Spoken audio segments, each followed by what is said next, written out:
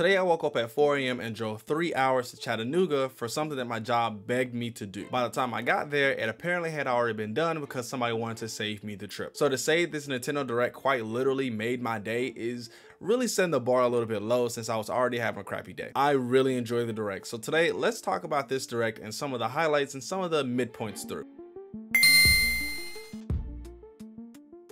Hello world and all who inhabit it, is I, the Great Saiyan Rain, and today we're going to be talking about the Nintendo Direct Mini and what I personally loved about it and some of the things I could care less about. But before we do that, be sure to like and subscribe as that supports the channel. Also comment down below what was your favorite announcement at this Nintendo Direct. First off, we have Monster Hunter Rise Sunbreak. This DLC add-on looks beautiful. It looks amazing. It honestly looks like a completely different game. I mean, it's a $40 expansion, so it's almost the price of a full-fledged game. So Monster Hunter fans are eating. It's beautiful. I love it. I will never play it. I have nothing against Monster Hunter. I just never got into it, and so I keep sitting on sale. I may cop it and just, you know, dive into it, but as of right now, I have no intentions of playing this game. My year is already packed out with different games that I have to try, play, complete, stream, all this other stuff. Next was Nier Automata or Automata. I don't know, everyone says it differently. This is one of those games where I've played it before, but I'd love to play it again on Switch. My only concern is that it will have performance issues because the Switch isn't exactly a powerhouse, but I think Nier is about 5 years old at this point, so it should run just fine, but I don't know. I'm fairly certain that I'm gonna pick this game up, but I'm really looking out for performance reviews as I don't want to be disappointed if this game is stuck at 30 FPS or worse, lower. Next up, we have Lorelei and the Laser Eyes.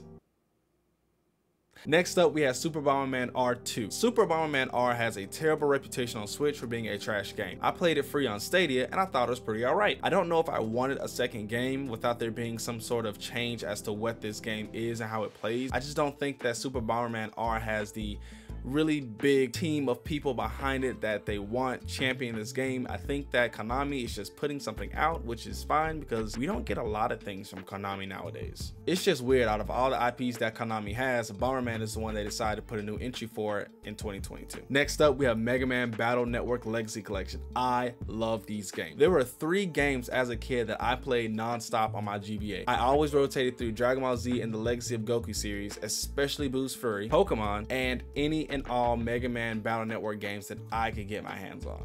I am beyond excited about these games. I was just thinking recently how they should really re-release those old GBA games because they are really fun. It's hard to explain what this game is. It's like a strategy RPG, but there's action to it and you really control the flow of battle. Kind of like an ATB system before ATB systems were as popular as they are now. I really think you should play it. I'm buying this physically and I do not buy physical games. If you look behind me, we have Metroid Dread and Pokemon Let's Go.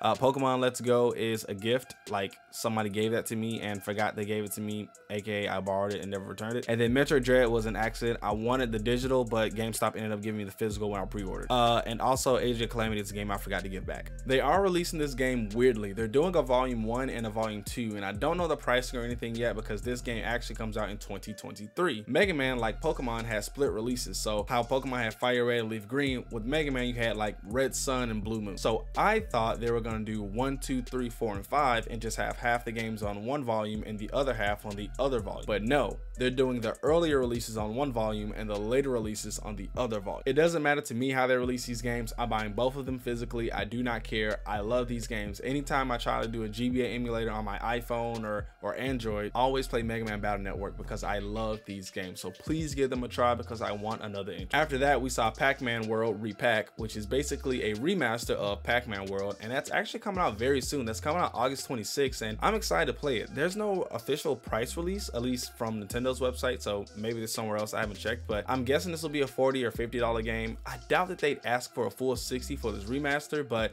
it's Bandai Namco, so they might. Next up, we have Return to Monkey Island. Now, I am not a fan of the point and click genre, but I know a lot of people are, and this game was a part of a lot of people's childhood. I didn't really have a super powerful PC that we use for games. If we used our PC at all, it was for like Googling stuff or maybe for homework, but I know a lot of people are excited about this game, so definitely gonna mention it, and I hope that you guys enjoy that this is coming to Switch later on this year. Next up is Mario plus Rabbids Sparks of Hope, a sequel to Kingdom Battle, a game that I did a video on because I just so happened to randomly purchase it when it was on a super sale and ended up falling in love. So I'm actually extremely excited about this Sparks of Hope title. They've made some gameplay differences. I believe Bowser's in it, and instead of you like picking a tile and going to it and it being more of a linear focused movement style. They're actually allowing you to run around and have free range inside of the game and go wherever you want to go and hit your moves, attack enemies, do everything. But once you fire your weapon, you have to stay where you. Ubisoft is actually giving this game its own showcase, so I will be tuning in for that, though I might not report on it because I don't think it's going to be that big of a deal. I'm just curious personally to see what this game is looking like. Speaking of what it looks like, it looks beautiful. I want to see more gameplay because the trailer was kind of weird with the pew pews that she had in there and all the weird things she said, but I think the game is going to be fun. I'm excited for it. This game did leak a whole day before, so unfortunately some of the hype got taken away from me, but we already knew this game was coming out. We just didn't know when, and of course it looks beautiful, so I'll be tuning in for that live showcase tomorrow. Next up, we have Little Noah Scion of Paradise. Now this game looks just like a mobile game made for the App Store or the Google Play Store and was ported to the Switch. I actually couldn't find the original game, so I don't think that's the case. I think this actually is an original game for the Switch, but it just looks so mobile-esque, so gacha-like. There's different characters you can cycle through, and everything about this screams free to play, gacha, pour money into me. But it is $15 on the eShop, and I believe it's out right now. It actually describes itself as a casual roguelike action game with little miniature characters you can use as allies throughout the game, which is where I kind of got confused and thought there was a gacha mechanic, but apparently there isn't. I don't know, the game looks fun, so I might try it. It's only 15 bucks. Next up was Railgrade. Choo choo. This is hilarious. I'm reading the blurb from Polygon and it says, "This is Roller Coaster Tycoon, but trains." After that, we saw RPG Time: The Legend of Wright. This game is already out on PC and Xbox Series X, so it's really interesting that it's coming to Switch because I don't really think I would think to see a game that comes out on those two platforms then go to Switch, but whatever. Next up, we had Sonic Frontiers, which was hilarious because this showing of the game actually looked better than all the other showings of the game. And I have a theory. I have a theory that every version that we've seen that IGN has shown was actually played on the Switch. It wasn't played on PS5, it wasn't played on PC, it was played on the Switch because this trailer looks similar to all the other trailers as far as visual effects and pop-ins and things like that. So I'm really confused as to what Sega's been doing with the marketing of this game, but I'm excited to play it. This trailer looks great. They showed off this new bonus stage called Cyberspace that looked like traditional linear Sonic levels, and that part looked really good. So I'm excited for Sonic Frontiers. We still don't have a release date. I really want it to come out this year, but if they have to delay it, I'm not gonna be mad at that. Next up is Disney Dreamlight Valley, which also looks like a free-to-play game. It's this life sim with Disney characters and you're building up this village and blah blah blah blah blah.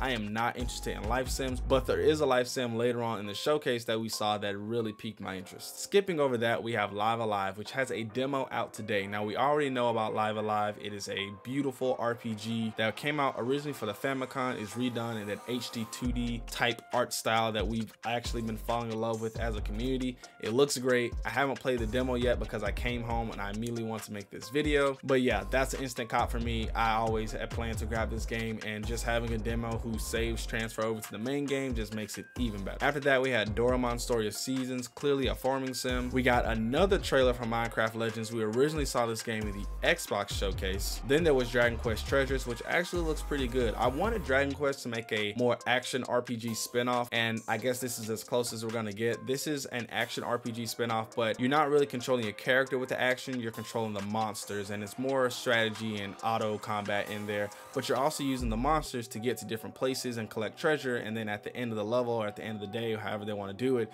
you take the treasures you've collected and you see how much they cost, and the more money they're worth, the more money you earn and you win. It's Dragon Quest, it's coming out this year, you can't really be too mad at it. Then we have Portal. It's really weird that Portal hasn't been on Switch already, but here it is, it's coming out. You get Portal 1 and Portal 2 and a co-op version of Portal 2 all in one little package, and that's releasing today, I believe. Yeah, it's out today.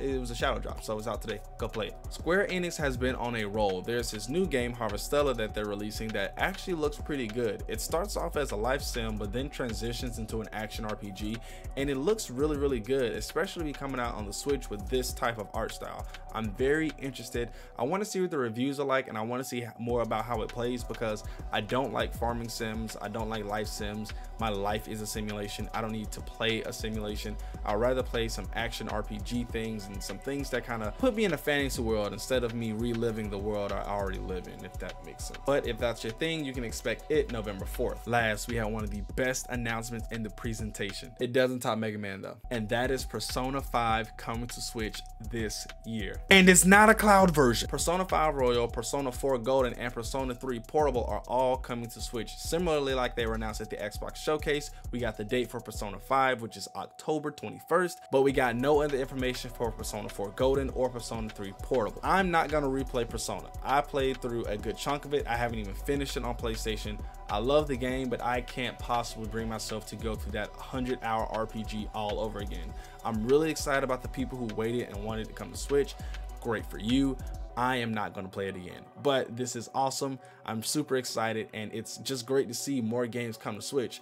Also, I haven't played Persona 4 and I haven't played Persona 3, so I have the opportunity to play those games on the Switch. And with it being in a more portable form factor, I can play these games more easily in the bed, on the couch. I don't have to be sitting here at my desk to play these games, so they're a little bit more attractive in that portable format. But yeah, that was pretty much it. It was a pretty great Direct, if I do say so myself. But let me know what you think down below. What was your favorite announcement from this Direct? Did this Direct hit all the buttons and check all the checks that it needed to check for you? Or were you a negative Nancy and hated everything about this Direct? Thank you guys so much for watching. Be sure to check out my other videos, like my review of Kingdom Battle if you're interested in that series, or check out my most recent video where I talk about Apple Arcade and 3 games that are guaranteed to get you to sign up for the service today. Thanks again for watching. Peace.